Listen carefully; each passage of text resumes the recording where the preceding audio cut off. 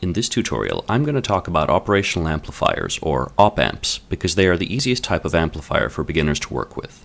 I'll also show you a microphone amplifier circuit that you can build to listen to your heartbeat or spy on people that you don't like.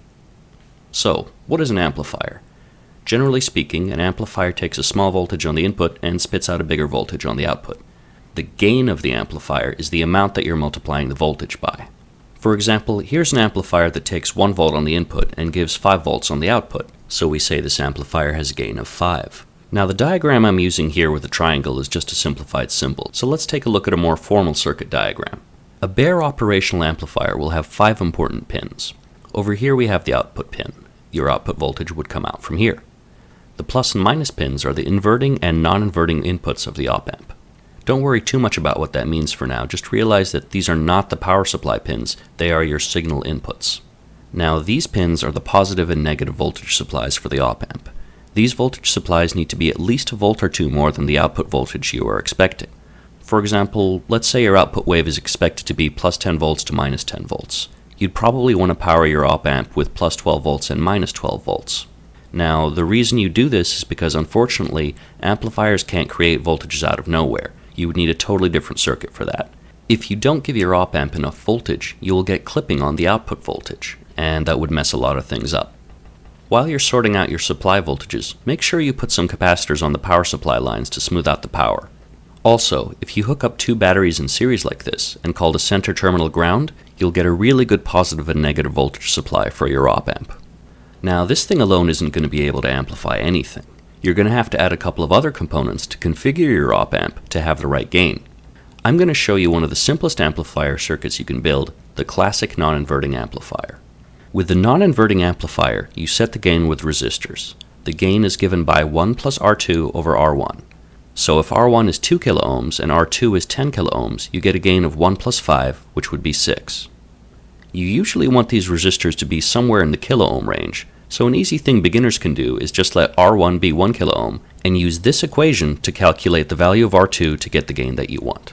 Alright, I'm getting sick of theory now, so let's actually build something. I want to build one of those spy listening circuits that picks up faint sounds on a microphone, amplifies them, and lets you hear them on some iPod earbuds. By doing a few measurements with my oscilloscope, I found out that a microphone puts out a tiny voltage of about 20 millivolts peak to peak. By doing some more measurements, I found out that I need to give my earbuds about 2 volts peak to be able to hear things loudly. So I need to take an input waveform that is 20 millivolts and increase it to 2 volts, meaning I want to design an amplifier with a gain of 100.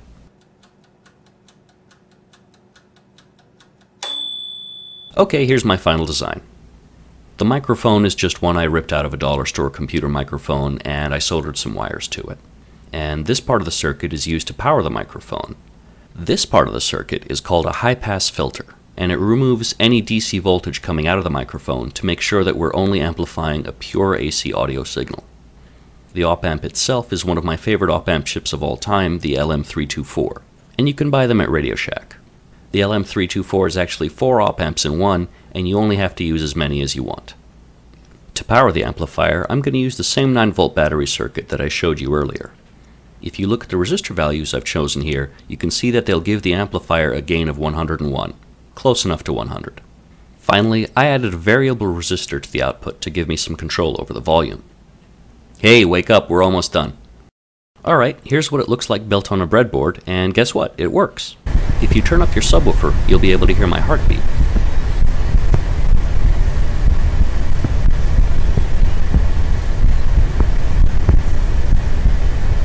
You can also use the circuit to amplify other sounds. So far all I've talked about is changing voltages, but it's important to realize that just because you can have an amplifier that can put out 10 volts or whatever and has a gain of 100, it doesn't mean that you can actually supply much current. For example, the little LM324 I used here can only handle a few milliamps. That's enough to power a pair of earbuds, but it would be useless to power a proper home theater system. For that, you'll need an amplifier chip that can actually deliver a couple of amps of current, such as the LM1875 made by National Semiconductor. Check out the sample circuit on the LM1875 datasheet. It looks very similar to the circuit I just showed you, doesn't it? The truth is, most op-amp chips are really quite simple to work with, and all you really need to do is pick the right op-amp, give it the right power supply voltages, and set the gain using a couple of resistors. All the extra components are for filtering, and that's going to be the subject of another tutorial. Alright, I'm done. Here's some more cat noises.